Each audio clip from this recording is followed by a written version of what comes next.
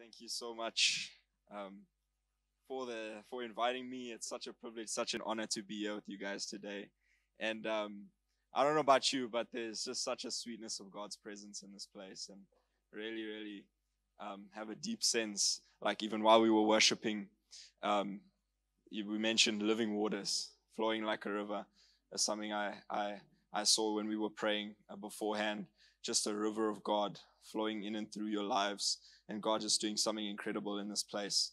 And there's a lovely scripture. I'm going to pray, don't worry. We're going to pray. But there's a lovely scripture in the book of John 4 when Jesus is speaking to the Samaritan woman. And you guys know how it goes, I think. Hopefully. You guys all know, right? And at the end, he starts talking about worship and says the true worshipers will worship in spirit and in truth. And just after that, she goes back into the Samaritan village to tell people, hey, this is the guy who told me everything about my life. And this is the Messiah we've been waiting for. Jesus preaches in the same village overnight. And the people come back to the Samaritan lady, and this is what they say. They say, now we believe, not just because you told us, but because we have heard him for ourselves. Hallelujah. Thank you, Jesus. Father, we thank you so much. Thank you for every single person in this place. Thank you that you are here, you are moving. Thank you, Lord, that where two or three are gathered, there you are, Lord. There you command your blessing, God. So I just thank you, Lord, that as we hear your word today, let it not be me who speaks, but you that speaks through me. I pray you would prepare our hearts to receive from you, Lord, that you would speak like never before, God. And we just pray, Lord, that you would anoint us all to receive, because we know we cannot do anything that is of eternal glory without your anointing. So thank you, Holy Spirit. Have your way in Jesus' name. Amen. Amen. Hallelujah. So, like I said before, it's such an amazing privilege and honor to be with you guys today. And I just want to share something God's been doing over my life in the last couple of weeks, and just been in the book of John, as we've all been speaking about the book of John, and everybody's been on about the book of John today. So God's got his hand on it, and so we're gonna speak from there, or learn from there today. In John 6, verse 23 to 29, reading from the NLT, and this is just after Jesus has fed the 20,000 people, blessed the 5 loaves and the 2 fish, and multiplied, and the disciples distributed among the people. One of the greatest miracles, actually they wanted to crown Jesus as king in that moment, but he slipped away to be in the hills with his father. And you know the story, the disciples go across to the other side of the lake because they didn't know where Jesus was, and Jesus soon followed on by walking on the water, and ends up catching up with them along the way, and they all end up on the other side. And this is what happened. So several boats from Tiberias landed near the place where the Lord had blessed the bread and the people had eaten. So when the crowd saw that neither Jesus nor his disciples were there, they got into the boats and went across to Capernaum to look for him. They found him on the other side of the lake, and this is what the people asked. Rabbi, when did you get here? Jesus replied, I tell you the truth. Jesus was very savage here, I must say. Jesus replied, I tell you the truth. You want to be with me because I fed you, not because you understood the miraculous sign. But don't be so concerned about perishable things like food. Spend your energy seeking the eternal life that the Son of Man can give you. For God the Father has given me the seal of his approval. They replied, we want to perform God's works too. So what should we do? And then Jesus told them, this is the only work God requires and God wants from you. Believe in the one he has sent. Believe in the one he has sent. Something I really love about this passage of scripture is how the people saw the provision and not the provider. They saw the miraculous sign. They didn't see the God who was providing this miraculous sign for them to eat and to see his glory. We must be careful that our faith isn't reduced to only what we can receive from God, but his righteous character and who he is, and knowing who he is and making him known in the world around us. Amen.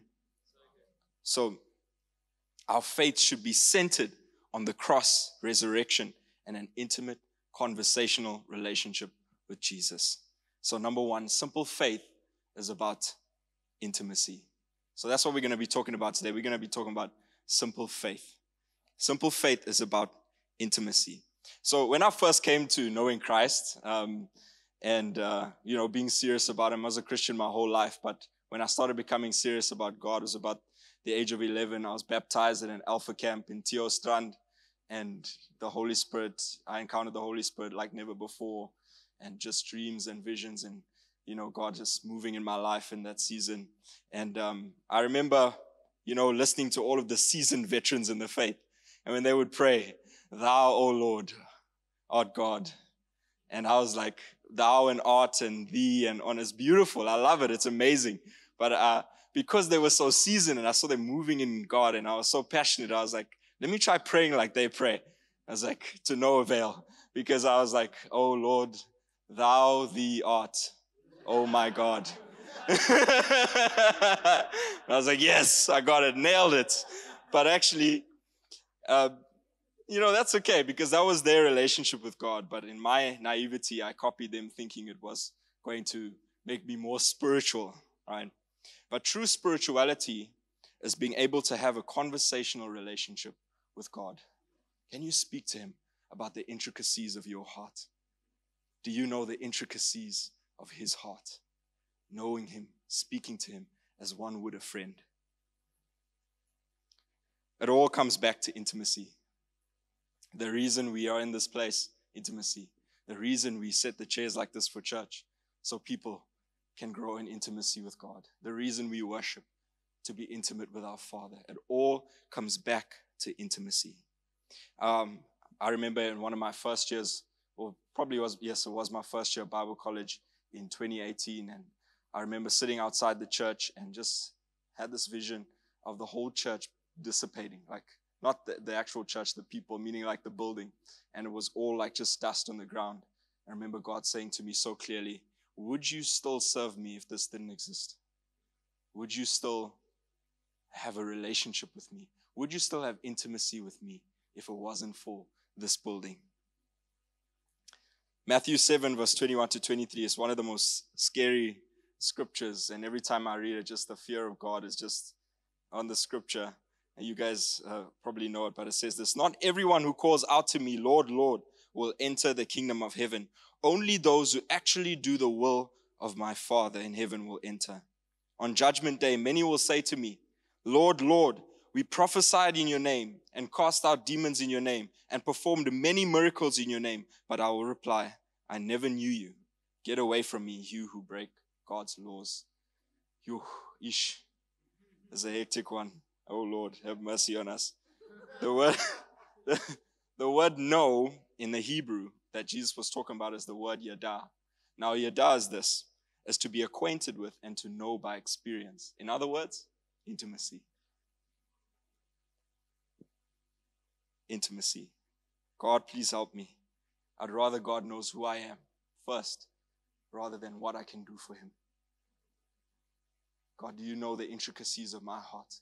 Do I know the intricacies of yours? Intimacy. Why did Jesus say, "You who break God's laws"? Because what is the greatest commandment? Matthew 22 verse 37 to 40. Jesus replied, "You must love the Lord your God with all your heart, all your soul, and all your mind. This is the first and greatest commandment. A second is equally important. Love your neighbor as yourself."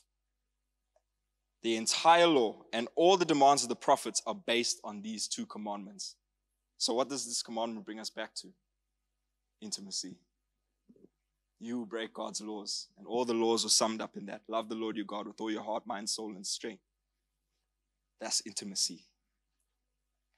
They replied to Jesus, "We want to perform God's works too. What should we do?" And Jesus told them, "This is the only work God wants from you. Believe in the one he has sent."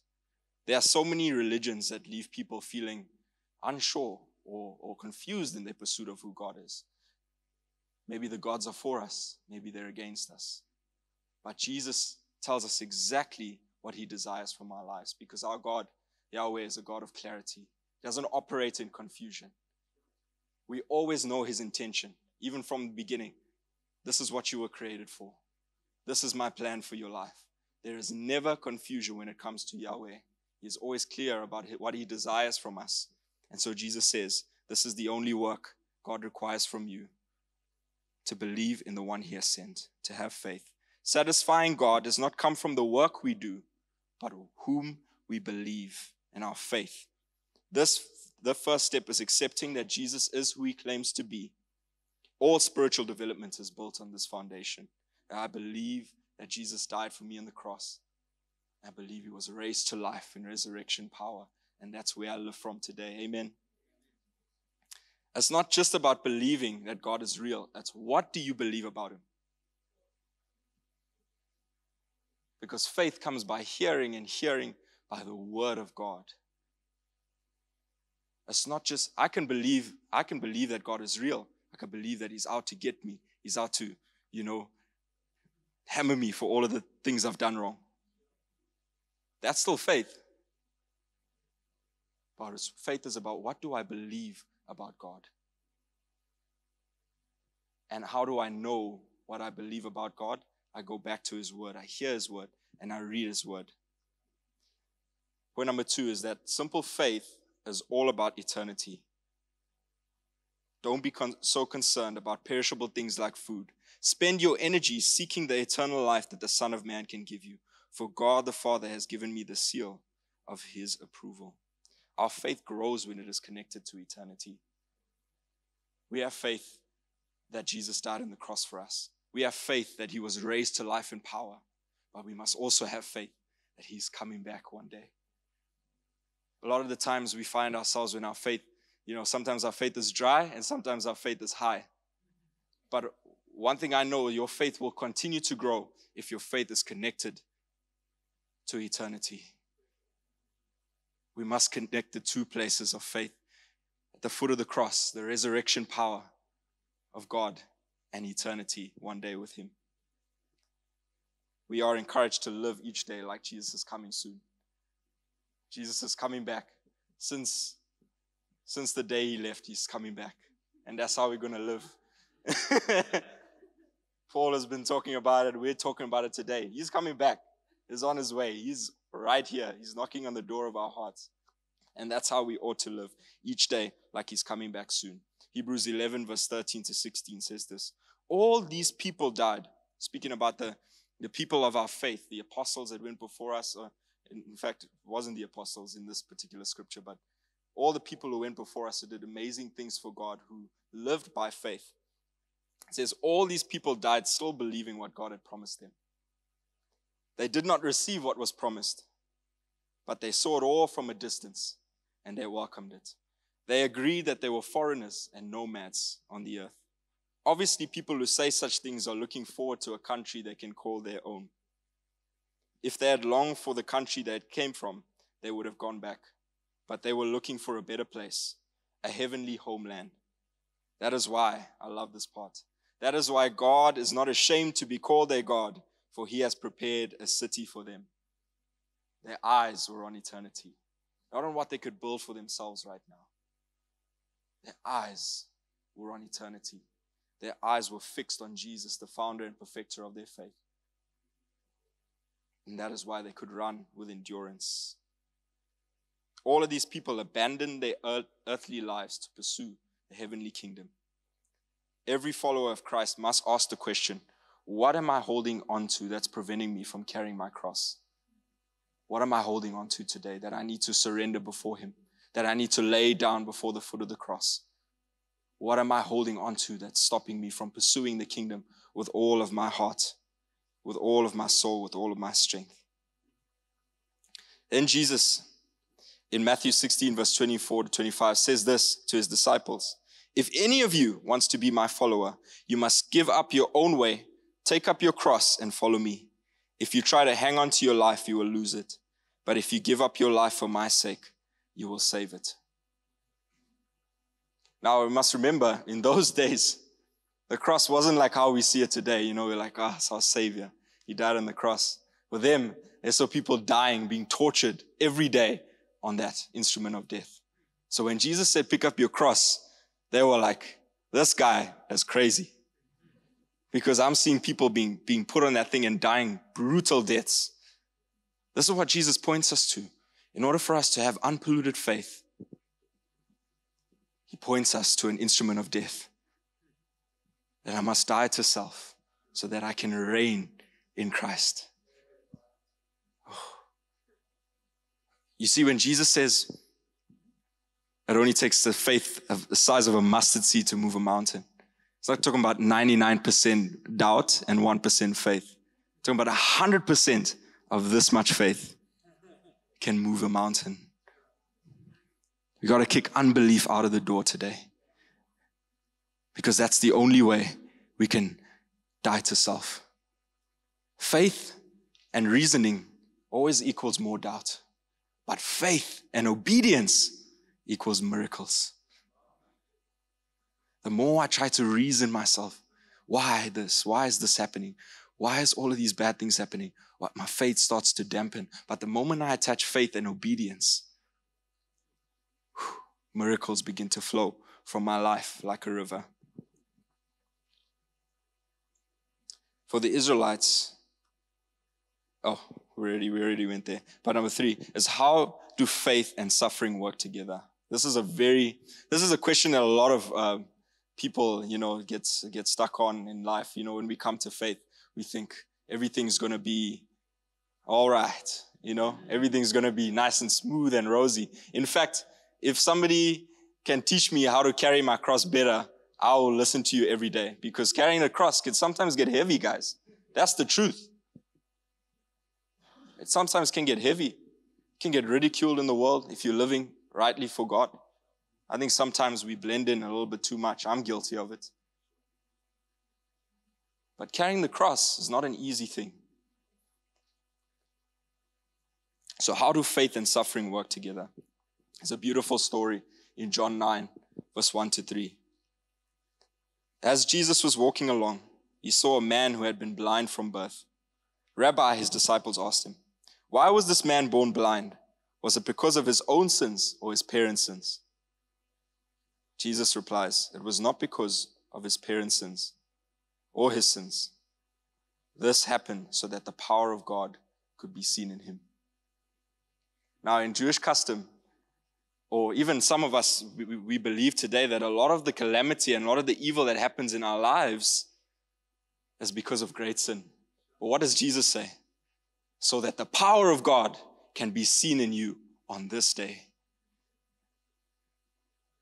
You see how reasoning can sometimes bring doubt into our lives when we try to reason. Why did this trouble happen? Why am I going through this financial distress? Why is this person sick?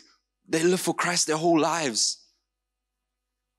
Jesus says about this man who had been born blind, not because of his parents' sins or even his sins, but so that the power of God can be seen in him. In this life, we will not understand everything that happens. Good behavior isn't always rewarded. Bad behavior isn't always punished. So sometimes the innocent suffer. I've met a lot of teenagers who we've all done this. We've all blamed God for some of the evil that's gone down in our lives because of sometimes what we believe about his sovereignty. But blaming God about every bad thing that happens is like blaming the minister of transport for all of the accidents on the road. Each time it would be pointed back to negligence, right? God has given us this great gift. He's given us his anointing. He's given us his Holy Spirit. I was so convicted the other day because I just remembered, jeepers, we're carrying the mantle of the apostles. We're carrying the mantle of Elijah and all of these great people that have gone before us. They're a great cloud of witnesses surrounding us, cheering us on in the faith.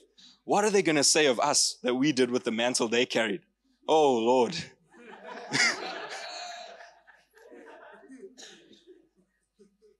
You read in the book of Acts about all these crazy things. Paul's busy sitting on the boats. All the guys are panicking. They're going to die. Paul's like, we're going to be good. Don't worry. He's busy, just chilling. He's relaxed. He's like, guys, just relax. Just eat.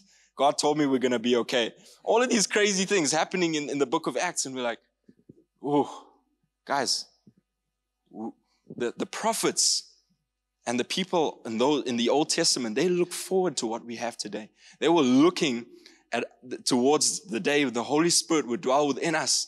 And they were pumped. This is what they said. They died still believing what God had promised. And we get to live in that promise.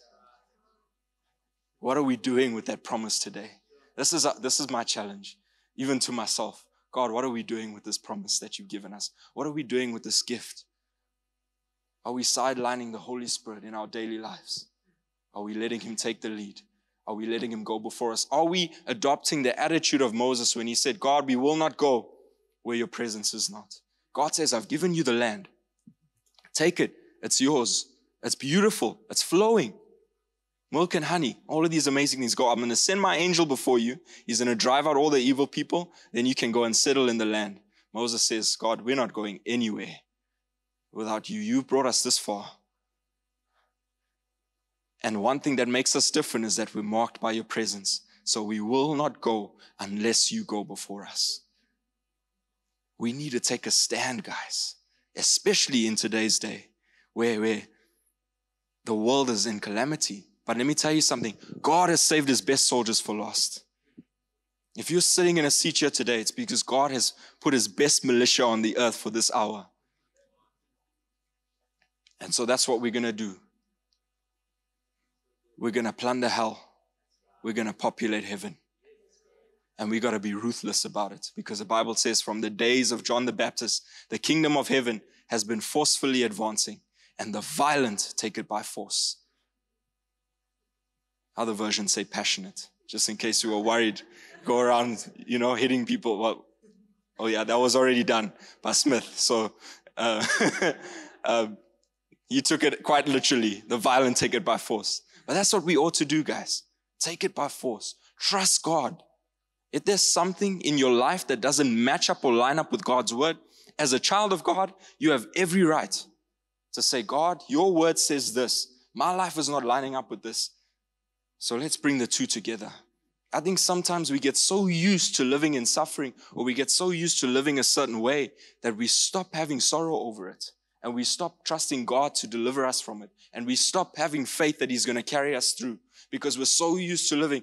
I remember in 2020, I was down and out, because I'm a social person by nature. So I was just sitting at home and I was like, God, I need to see people, because I'm his church, man.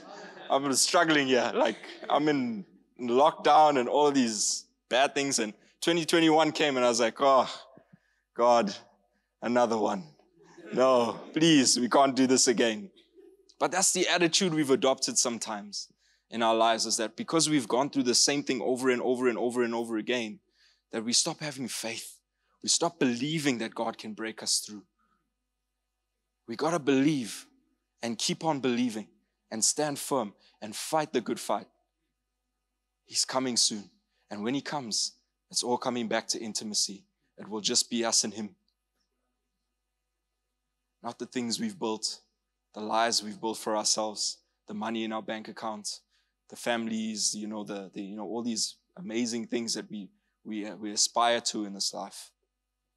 But when it comes to that day when we see him face to face, it's going to be just him and me. And that's all that matters.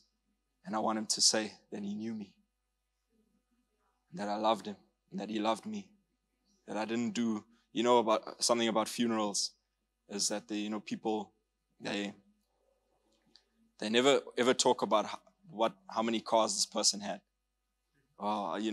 They drove this kind of Land Rover with this kind of engine, or this, they never ever say that at a funeral. But what they remember is how the character of that person, how that person made them feel. And those are the things that are priceless in this life. And those are the things we will pursue with all of our hearts, because of Jesus within us. So imagine if we embraced this attitude when faced with adversity. No matter what you may be facing today, no matter what you may see going wrong in your life or going right in your life and all of these things, every kind of suffering that comes our way, God, is it because I did this? When you were little and you stubbed your toe and your mom was like, God's punishing you because you tuned me earlier. You know? Like, yeah, God's punishing you now. You've all experienced that, don't lie. You know? You fall over after just disrespecting your mom, and she's like, God's punishing you. Imagine if we embrace this attitude when faced with suffering and adversity, just like Jesus says of this man. Could it be that this happened so that the power of God could be seen in me this day? We've been singing the glory of the Lord. Amen. Let his glory fill you. Let his glory be what we pursue. Let his name be the name that is above all names in our lives. The only thing that can destroy the rulership of sin is the rulership of Jesus. It's the only thing. I've tried with works.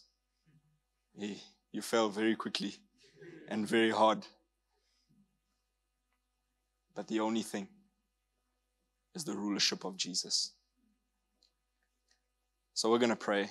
Let's pray today. Everybody close your eyes. You don't have to close your eyes, whatever you feel. But Father, I thank you for each and every person in your house today. We thank you just for simple faith again, Lord.